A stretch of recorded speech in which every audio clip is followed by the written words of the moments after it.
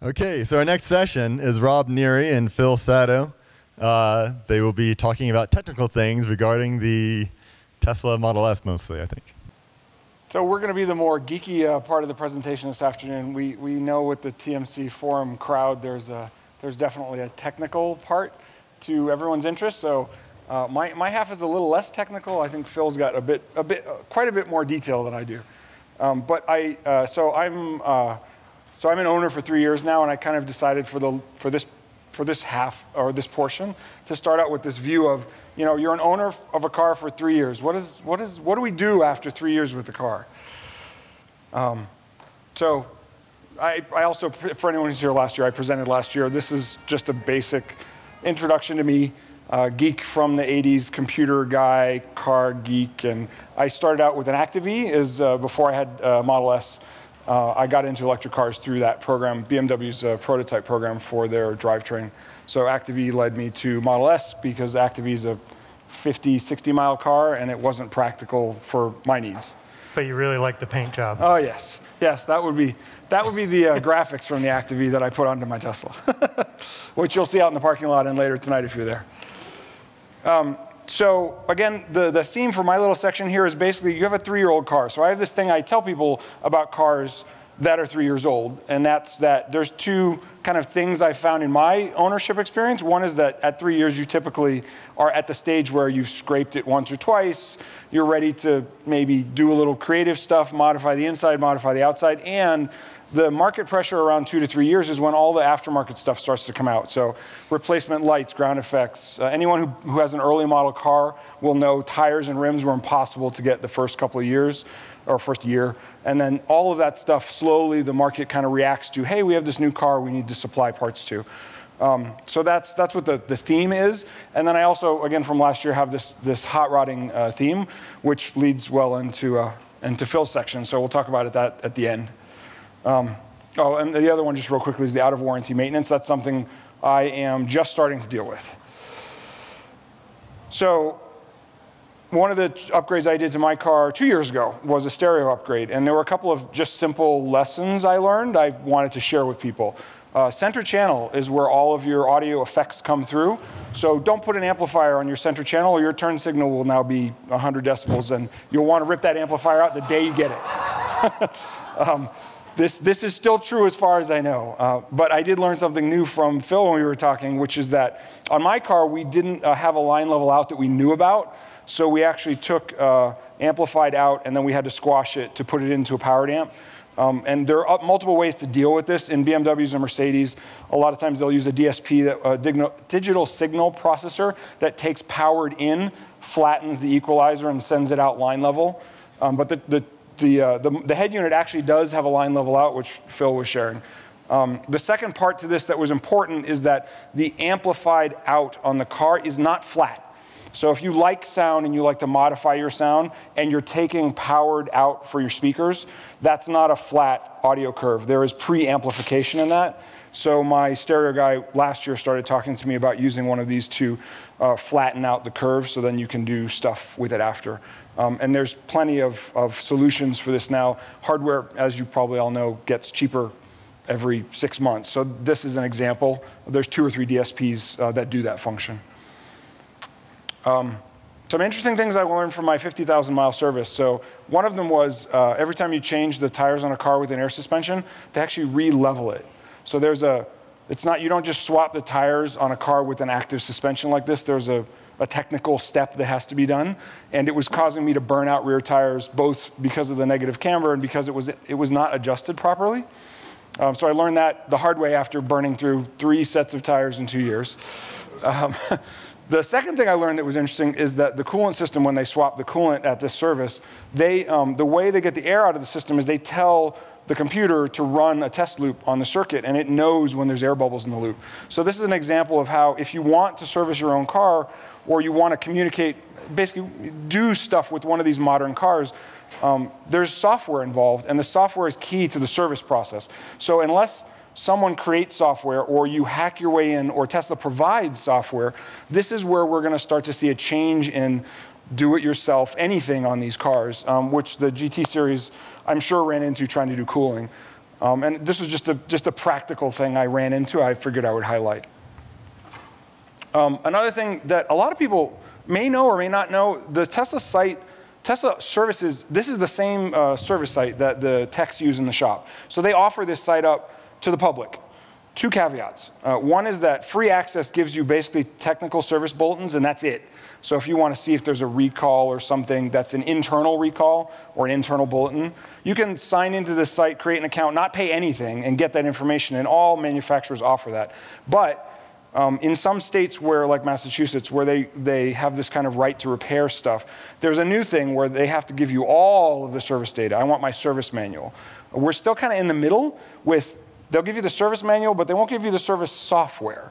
So you can't do everything the techs in the shop do, but we're getting there. And as more states have that, in that kind of legal framework to say, hey, Mr. Manufacturer, you have to allow people to work on their own cars, you'll probably see more of this, and I think Tesla will probably offer more to the public. And then the last part, which I again highlighted last year, is really around my kind of pet project. So 2 to 3 years after the fact, there's a few things you see in the market. You'll see parts like we now have a company that's going to make this upgraded facelift bumper. That's I think they're doing pre-orders right now. And there's a handful of other ground effects and things that are available for the car, body kits and other things. But also cars get wrecked. So 6 months after the car came out, wrecked cars were available. So we've had 2 years now for people to actually rip cars apart and reverse engineer or tinker. So wrecked cars are the beginning of the tuner market. It's when people who want to race a car, build a car, hack a car, what hot rodders used to do 75 years ago, this is now becoming a thing for electric cars. And there's 2 things you need to know to do this. One is you got to have the parts, and 2 is you have to have all the software stuff. So Tesla, beyond any other car right now, is a very software-centric car. Everything talks to each other. And the protocol is CAN. There's lots of detail on this, which is, well, there's more of with Phil. But the thing I wanted to highlight here is that even in the time that the Model S has been out, CAN has changed. So the plugs you see here, the lower one is what I have on my early car. The later one is the one that has all the autopilot and all the new features in it. So they've added multiple additional CAN buses to the car for all that data. So there's just a massive amount of data in the car. And where that figures in is that if you want to do anything with these salvage parts, you need to be able to talk to them. So the motor won't spin without being talked to. The charger won't work without being talked to. The motor controller, so everything in the car talks over that network, over the multiple CAN networks. So from I want to build a kit car with a Tesla motor in it because it's pretty much the best motor I could find for a car, this is where you go from just the old days of an engine and drilling out the head or drilling out the cylinders and putting mechanical things on it to I need to understand how the software works. I need to know why the motor won't turn, how to make it turn, how to unlock things. And this is the beginning of, I would say, kind of street hot rodding for electric cars. GT is another example of how that happens, but from the, I don't have $250,000, $300,000 to spend on ripping apart a Tesla and race readying it. This is the other end. That's a $10,000 kit car. I can get a crashed motor for not much. I can put together a battery pack on my own, and then you bodge together the pieces, and you can build your own electric street rod. So that's where kind of my low-level technical stuff ends, and Phil has a little more. Yeah. The car is unlike any other car that I've ever seen, and including things like even jet aircraft, the car is instrumented to the hilt. It generates and processes more data than any other transportation device I've ever had experience with. And yes, servicing the cars without access to this is very difficult, if not impossible. As you all know, if you've had any problems with your car, you end up with a call Tesla service. Car may not restart. You have to call Tesla to get that information. So I started by buying a 70 new about a year ago. I've wanted one for a while, but it was hard to justify spending that much for a car. But I did. And as soon as I got it home, I tore it apart. Not something that most people will do. And It's just what I do. So after a few months of learning about the car, I felt confident that I could tackle a salvage. And I did, and it was easy. And I said, this was easy, I'm going to do it again. So I bought a second one. That one wasn't so easy. But I kept learning, and I've been through 7 cars now. And now I'm done with that. I've got 2 decent cars, one for my wife, one for me. And now I'm helping other people do it because there's a lot of salvage cars out there. And unfortunately, there's a whole bunch of people that do this for a living. They go to insurance auctions, they buy the cars, they try to repair them, and they're finding out they can't even get the cars to go again, even with relatively minor damage. And of course, the cars are also being totaled for relatively minor damage. So they get auctioned, and these guys buy them, and they can't fix them, so they go as parts. So you can get on eBay and buy all manner of parts, which is good because if you have a salvage car, Tesla won't sell you parts for it. That's just their policy. I hope they change it. But I was getting into, I want to get into some of the technical stuff. I'll just gloss over this because we don't have a lot of time. But these are some of the acronyms that Tesla uses. And once you get access to the service information, it'll be full of these acronyms. Like it'll say, you know, DASMIA. And you don't know what that is. It means the autopilot's not present. So there's a whole bunch of these. At some point, I'll publish them. This is just a little view under the frunk once you take out all the plastic there. There's a lot of parts in this car. The electric drivetrain is relatively simple and has few moving parts. But there's a lot of systems in the car. And just supporting the electronics, there's 4 cooling pumps, for example. All the extra parts, like the air suspension, there's a complex valve body. You've got a compressor, a reservoir. Starting with the autopilot cars, they implemented a new electro-hydraulic brake booster that's really neat. And all these things talk on a total of 6 CAN buses in the car. And CAN, for those that don't know, stands for Controller Area Network. It's just it's a really basic computer network that's really robust and can survive in a car and work reliably, unlike most computer networks. So it's been used, I think, pretty much since the 80s, and it's the dominant way for all the devices in a car to talk together. So once you get access, let me go back and tell you one more thing. In the car, there's 2 Linux computers and a separate computer called a gateway. And the gateway is kind of the heart. The gateway talks to every device in the car, and it also acts as the gatekeeper to isolate parts of the car, like you don't want a problem with your climate control breaking the drive unit. So those sit apart, but they might need to know data, you know, so the gateway transfers that data back and forth. The other thing the gateway does is it allows the software updates. So the gateway is what knows how to unlock all the ECUs in the car and send the data out and flash the car. So that brings us to this. I want to touch on this because I get asked a lot of questions about it. Everyone here knows that, you know, the update process is shrouded in mystery. Some cars get it, some don't. There's all this folklore. You know, if I open the door and close it really fast, sometimes I get a software update.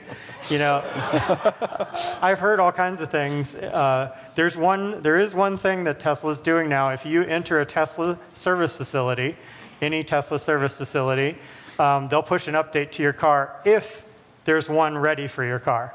So it won't always work, but if you're really itching for a new update, you can go, all you have to do is drive into a Tesla service center for about 5 minutes. And when you do that, the car sends a message to Tesla saying, enter Tesla facility, and it sends the facility ID. And this is from a database in the SID. And then Tesla's servers look to see if there's a software update, and then they push it to your car. And this touches on this process here, how the updates work. It's pretty complicated. I don't think we have enough time for me to fully go over this, but I'll be happy to talk to people afterwards if you have any questions. And at this point, I want to take it to questions and see if I can answer any questions. A friend and I, we have salvage, we like to call it recycling Tesla cars, give them with almost no damage, but Tesla won't sell its parts, so like I'm looking for a radiator right now on one, and it's really hard finding some of these parts. Is there any recommendations for how to get some of these things? Things like radiators are so fragile, like every car that gets hit in the front loses a radiator. it is difficult to find one of those, but there's other options too. If you've been looking and you can't find one, you can go to some places can recore the radiator.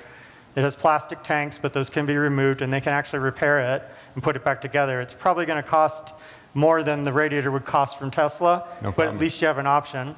The car that I'm driving now, I couldn't find a radiator for when I first got it, so I put a piece of PVC in there, and it drove without a radiator. And I live in the Bay Area. I'm driving mine without one right now in Phoenix, Arizona, where it's 110. So just don't go very far.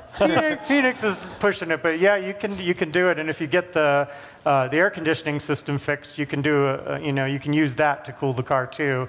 Just jam the chiller bypass valve open.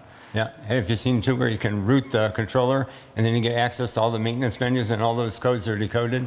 Yeah, what I'm showing up here, and it's gotten cut off by our resolution. This is a data dump from the car, and you wouldn't believe how much data is there. Once you do get access to the internals of the car, you can dump this data. And you also, once you're in diagnostic mode, you get all the canonical error messages. So it'll say, call Tesla service, and then underneath, in parentheses, it'll say, drive inverter fault, or whatever. So I'm hoping that Tesla will open this up to owners. But I know how to do it. You don't ask me to do it on your car, because I have to touch the car to do it. But once we get into the car, then you're permanently into it, and it doesn't affect the car's ability to, for Tesla to service it, or whatever. I've also, for cars that are salvage and have no Tesla support, I can provide support, including a remote access app that lets you, control the car, read all the error codes and things like that. So if you are one of these guys with an unsupported car, talk to me later, and we'll talk about ways to help get some of your sanity back. So you may have just answered my question. The log files, which Tesla looks at to see what's wrong with your car or after you've had an accident. So I gather you know how to look at them. Some of them. There's a number of logging sources in the car. The gateway logs low-level information at high speed to an SD card. And that log is compressed and tokenized. And I've made headway decoding some of it, but not all of it. Mm-hmm. And then the SID, the center display, also logs stuff. Those logs are easier to read. Most of them, are not compressed, and you can glean a lot from it. But you also don't really need the logs because the car has such good diagnostics. When something goes wrong, you just need an instantaneous, what's wrong with the car? Mm-hmm. And my mobile app gives you that. You just pull it up on your phone. It'll give you all the alerts. And you can. But that's not something you can easily give everybody. No, not yet. And if I did give it out, Tesla would probably figure out how I was giving it out. And if they didn't yell at me, they might figure out a way to shut it off. So. Yeah, kind of like the Ethernet port the first time around when exactly. that got hacked. So. Okay. They've steadily shown us that they don't want us in there. Unfortunately, in order for them to become mass market with the Model 3, they're going to have to open it up. And also, a lot of us are having Model S's that are coming off warranty soon. So, I think we're going to have to get the pitchforks out if they don't do something. I think they will. Any other questions? The center display, if you press the T and hold it, you press the center display and hold it, up comes a... You get a password box, yes. Has anyone figured out what the password is or how to figure out what the password is? The password rolls every 24 hours. The car picks a new password and tells Tesla servers what that is. It's a 4-digit password, and it's the numbers 0 through 9 and A through F. So you got 24 hours to try a lot. But yeah, once you root the car, you can get access to those codes and enter it. This is a reason you want to backdoor your way in so that you have access and you don't have to worry about any of that. So this is the challenge we were talking about last year, where they've got their service software that they can get in with, but there isn't any publicly available option, unlike like on a Volkswagen where you've got there's a Volkswagen alternate to the factory software. So I think as we as a community kind of grow and Tesla doesn't give us stuff, that's what's going to end up happening is we'll either have our own solution or they'll give us access. I think they're going to give us access. From the rumblings I hear, they're trying to package their software to something sanitized that they can let out. But a lot of, like when I first started working on the cars and I didn't know what I know now, like the coolant bleed process, you know, you have to have the magic software, but I figured out a way around it. You can pull the BMS fuse and plug it back in, and the pumps go into high, and then take a shot back and put it on the reservoir and suck all the bubbles out. No computer needed. Yeah. So there's lots of workarounds like that.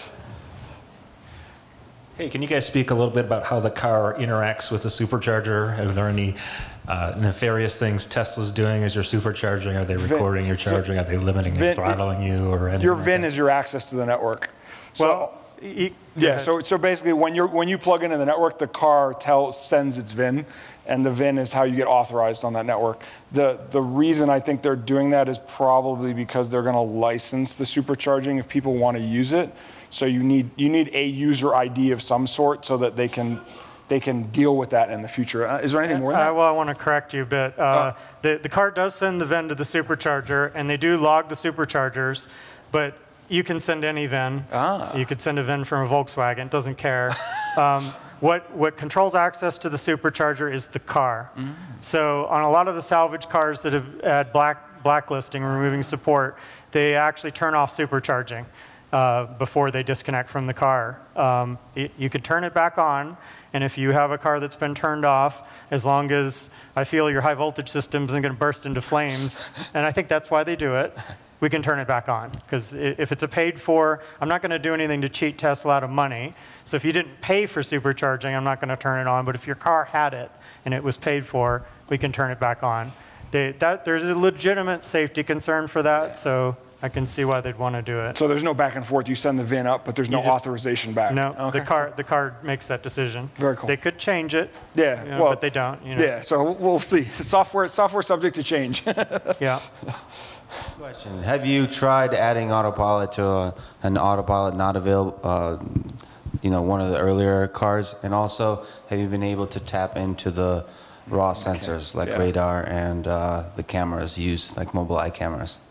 I haven't added autopilot to a car. I looked at what was entailed in doing it, and I said, it isn't worth it, because you can just buy a salvage car that has it, you know, and sell your existing one and fix that one. WK057, Jason on the forums, he did it to his wife's P85, and I think it cost him $9,000 and probably 500 hours of labor, but he did it. It is doable, but you have to change so much. Like the windshield, like half the wiring harnesses in the car, the entire braking system. It's not just a camera, you know, and all the sensors are different. And to answer the second part of your question, yes, you can access the radar data. I haven't fully decoded it, but I have a lot of it. And you can also access the Bosch ultrasonic data. But the camera is kind of a bit of a mystery. I know that in an accident, it records still frames of the accident for later analysis, really small ones, not a lot of data. But getting video out of that, no. And getting like things like, you know, extra data about the environment, no. I don't know if that would take a lot of effort.